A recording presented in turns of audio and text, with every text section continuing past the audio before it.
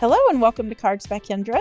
Today I'm excited to be a part of Annalisa's 1000 subscriber hop and giveaway. She reached 1,000 subscribers on her YouTube channel called Faith Dream Create Cards, and to celebrate she put together a video hop and giveaway with a few other crafty YouTubers, and we will be sharing projects made using her favorite technique, which is heat embossing. Plus there will be a few giveaway prizes, so make sure you comment and subscribe at each stop along the way. Annalisa is giving away a $30 gift card to Simon Says Stamp, and I'm giving away a card making kit, which I'll share more later in this video. The hop starts Saturday, February 26th and ends March 5th. The winners will be announced here on YouTube, and at the top of the description box you'll find the link to the next person in the hop lineup. I hope you'll take the time to watch all the videos because we love your comments and thumbs up, and if you're not already a subscriber, I hope you'll consider subscribing and click on the little bell so that you won't miss any of my uploads. Please check out the description box below for all of the details on how to enter. For my project, I'll be sharing how I made this quick and easy card using embossing powder with an embossing folder. I'll be using this green mirror cardstock here by Craft Perfect from Tonic Studios. When you tilt it, it changes color and I think it's just beautiful. And I'm also using this new embossing folder here from Pink & Main from their latest release. This is called Daisies, and it's got these beautiful flowers and leaves. And I'm also using these two embossing powders from Ranger. This one is called Pink Tinsel and this other one is called Aqua Tinsel. And so I've trimmed the cardstock down to 4 1/4 by 5.5 inches. And the first thing I'm doing is adding some anti-static powder all over, since I will be heat embossing this whole panel.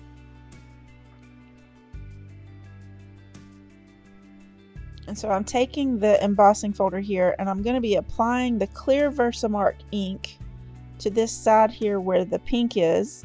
This is the deboss side, and I'm just making sure that I apply enough ink on the right side where I'll be placing the panel. This is a 6x6 embossing folder, so I don't necessarily need to put ink all over the whole thing, but I'm mainly focusing on putting it on the right hand side. And then I'm going to carefully place the mirrored cardstock face down, and I'm going to try not to move it while I close this up here. And then I'm going to run this through my die cutting machine. Isn't this so pretty? Now I'm going to apply the pink tinsel embossing powder toward the bottom, and then I'm going to apply the aqua tinsel on the other side. I let my heat tool heat up for about 30 seconds before applying it to the cardstock. One thing I wasn't sure about was how this mirrored cardstock would react to heat. And I don't know if you can really see this on the video, but the heat is taking away some of the shine from the mirror. It's kind of making it cloudy. And here on the bottom right hand corner, you'll see in just a second, I accidentally left the heat on there too long, so it kind of melted it and the corner curled up. But that's okay, because I will show you how I fixed it by trimming the panel down using some rectangle dies.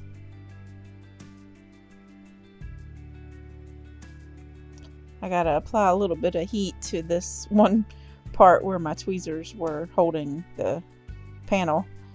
Okay, so now I am using the Stitch Rope Nested Rectangle dies by Cat Scrappiness, and I'm going to use the next to the largest die to cut this panel down.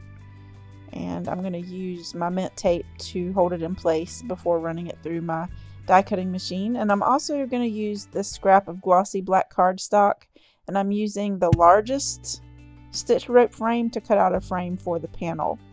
And then for my sentiment, I'm using these word dies here, also from Cat Scrappiness, that say "Proud of You." And I thought this was a perfect sentiment for Annalisa's occasion of reaching 1,000 subscribers. It has a shadow die also, and I'm going to use that on the center of that glossy black piece since it'll be covered up, and then I'm going to cut the words out of the green mirrored cardstock. So I'm applying some glue to the back of the words here using it's Barely Arts glue with the fine tip, and the glue dries clear, but I tried to be super careful with it because even though it dries clear, if it seeps out on that glossy cardstock, it will dull it just a little bit. And I ended up using a piece of white 110-pound heavyweight cardstock for my card base, And so I had cut that in half at 5.5 inches, and I scored it down the middle at 4.25 inches. And I glued the black frame down first, and then I added the embossed panel. And it was a little bit curled up from the embossing, so after applying glue to the back of the panel, I decided to lay down my Misty stamping platform on top of it while it dried to help it lay flat.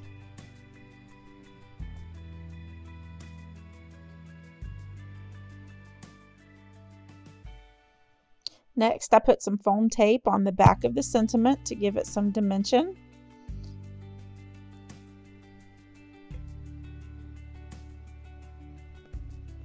And then to finish off the card, I added some pink and light blue starlight gems from Pink and Maine. Now, even though the heat tool dulled out the green mirrored cardstock, I still think that this card turned out really pretty. I've never tried this technique before, so I was really experimenting, but I really like how this turned out. Let me know what you think in the comments below. Also, tell me where you're from. Now remember, for the giveaway for my channel, I'm giving away a card making kit to my viewers in the USA. And these are just some examples of the cards that you can make with the contents in the kit. This kit is wedding themed, which is from the Our Wedding collection by Echo Park. And the kit includes some ribbon, some twine, some embellishments, 6 of the white heavyweight card bases, some ephemera, and some matching colored cardstock. And it also includes 6 sheets of 6" by 6" pattern paper. This kit also comes with a printout of the sample cards that I made that I showed you, but you can make lots more cards with what's included here. And I will show you both sides of the paper here in just a moment. But I used to make cards with just a few sheets of paper in a paper pack, and I got tired of like the rest of the paper pack just sitting in my drawer. And so I decided to put some kits together with the rest of the sheets so that it wouldn't go to waste. But it has been a long time since I've put kits together and sold them, but I plan on doing some more to share this summer. So just stay tuned for that. But just remember, to enter, you'll need to like and comment on each of the videos in the hop by March 5th. And winners will be chosen randomly and will be announced here on YouTube on March 6th. So make sure that you're a subscriber and turn on those notifications. And I hope you'll click on the next video in the lineup in the description box below to watch the next video. I want to congratulate Annalisa on reaching her milestone, and thank you so much for watching, and I hope to see you again soon. Have a wonderful day.